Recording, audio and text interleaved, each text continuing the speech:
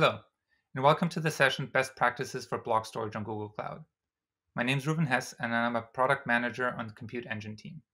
And today I have some exciting new developments in block storage to share with you. Before we jump in, I have a short safe harbor statement. The purpose of this presentation is to provide better visibility into our current product plans and contains forward-looking statements. While we strive to meet the timelines you will see, this is not an official commitment, but our current best estimate. Products on our roadmap and any products in early release are not guaranteed to become generally available, or may be significantly modified from their current form. In this session, we'll see an overview of block storage on Google Cloud, with details of what is new this year. We cover available disk types and discuss how the new disk types fit into the product family. We then dive deeper into how to select the right disk types for your workloads to better optimize performance and cost. Finally, we'll cover some details of how throttling and performance works for block storage, ending with some simple best practices. This year, we're expanding our persistent disk product portfolio with two new disk types.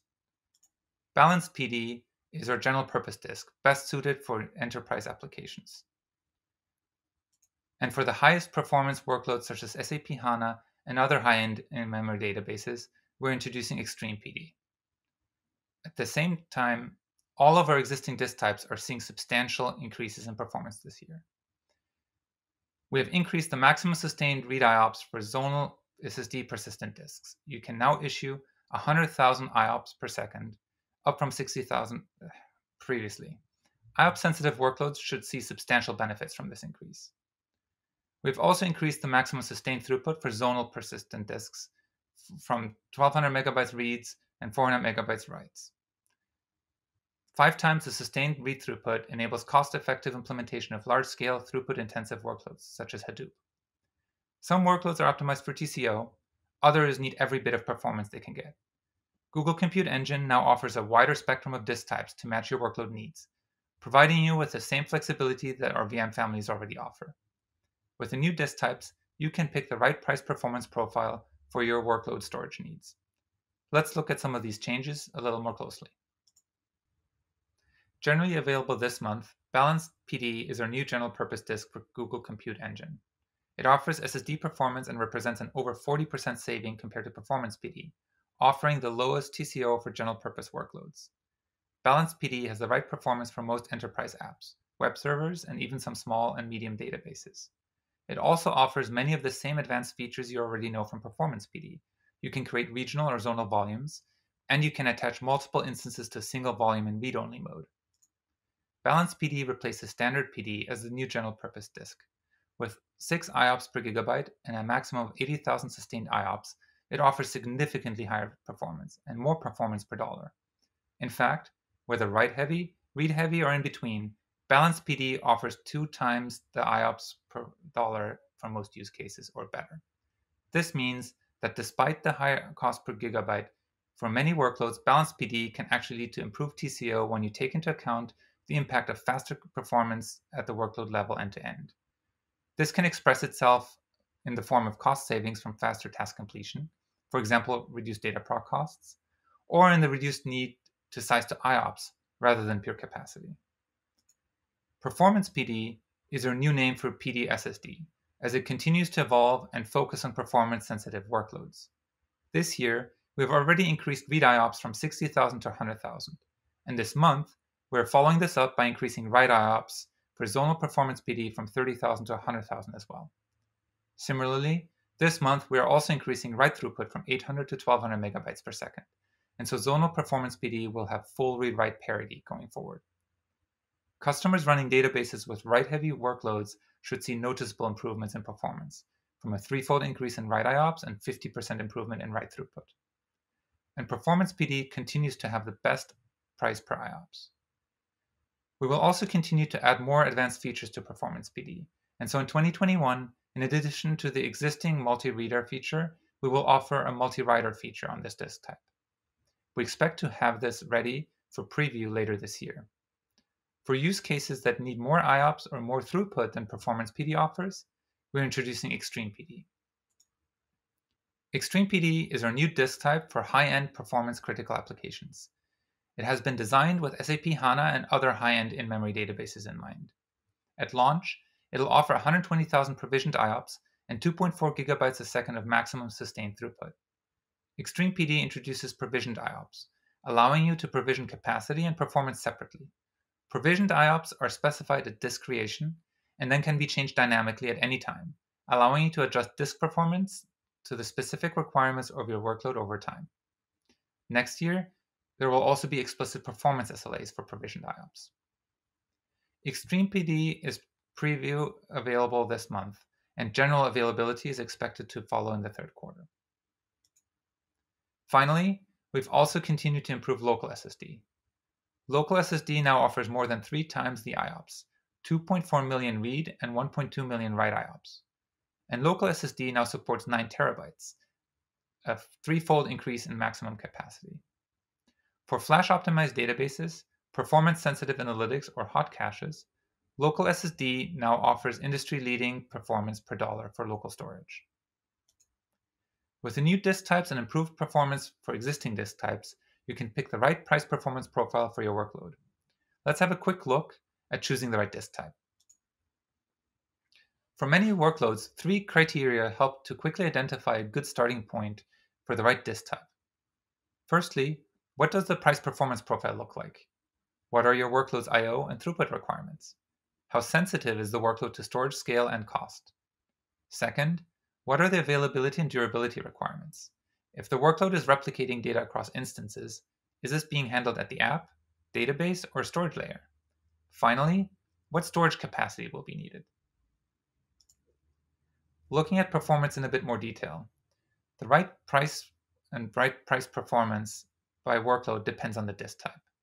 The exact performance requirements will of course vary for each specific workload. But in general, the type of workload will be a good indicator of which disk type is likely to be a good fit. Workloads that are performance critical, that depend on the highest available throughput and/or IOPS and need durability, are likely best served by Extreme PD. An example of this might be in-memory databases. IOPS-driven performance-sensitive workloads, like most larger databases, are a good fit for Performance PD. Performance PD offers the best price per IOPS. Balanced PD offers substantially lower TCO than Performance PD and offers the right performance for web serving, line of business, and IT apps.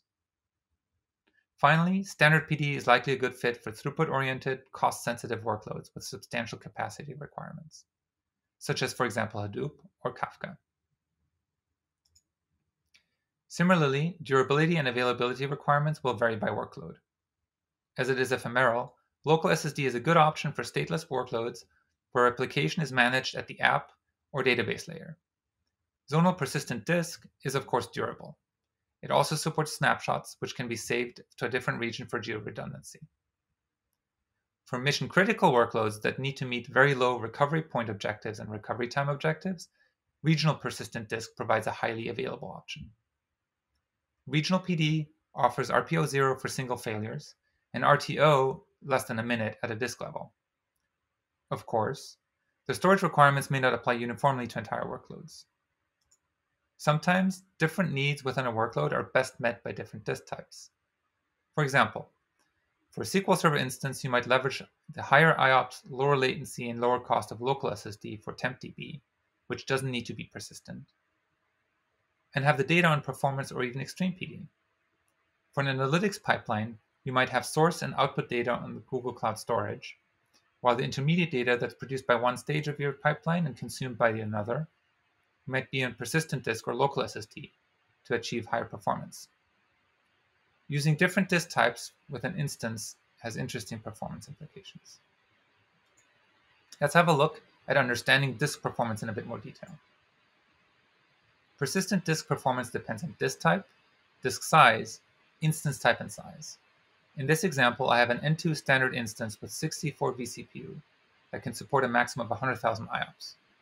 My performance PD volume is sized to 3 terabytes, and at 30 IOPS per gigabyte, that results in 90,000 IOPS. If my workload benefits from having access to the full 100,000 IOPS, I could get there by increasing the size of the volume correspondingly.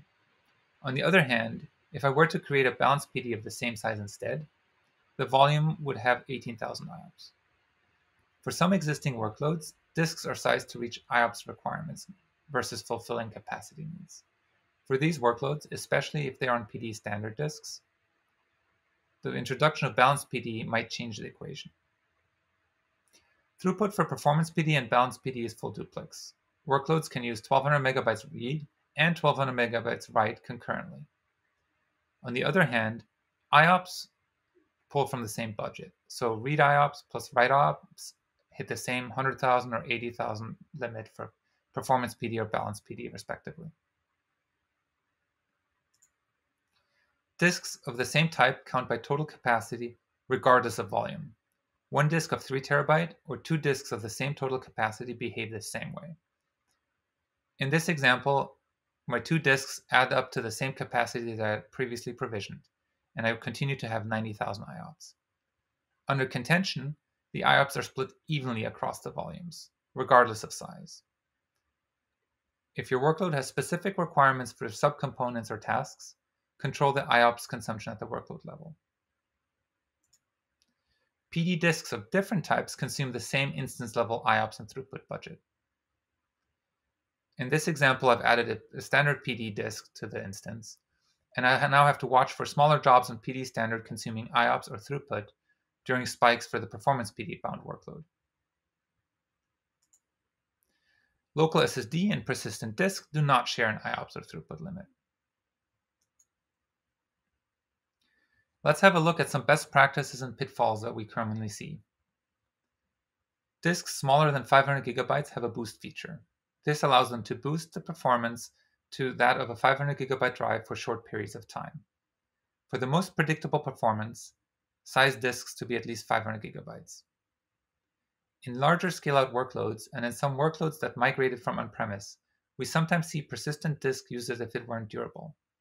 In other words, workloads sometimes rebuild data disks for nodes after instance or node failure.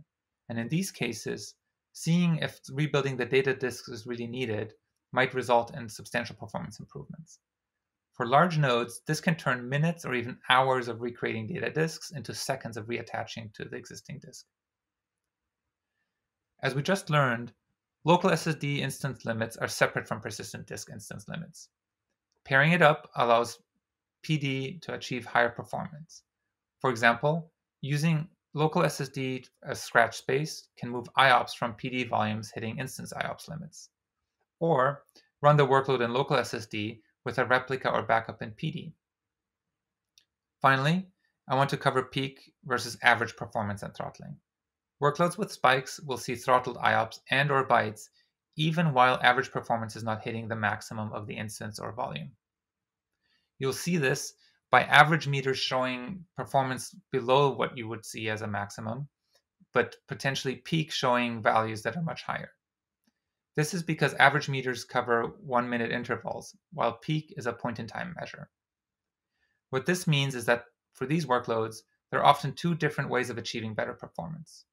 You could increase the IOPS for the volume, for example by changing capacity, disk type, or instance type. Or it might be possible to smooth out the spikes of requests coming from the workload. If feasible, the latter can achieve the same end result without increasing the resources required, and hence the TCO of the workload. And that concludes our session today covering best practices for block storage on Google Cloud. With Balanced PD and Extreme PD, we have introduced 2 new disk types that fundamentally change the price-performance profile for general purpose and performance-critical workloads, respectively. And together with the substantial improvements in performance for the existing disk types, you can now pick the right disk for your workload, matching the flexibility you already had with our VM families. Thank you.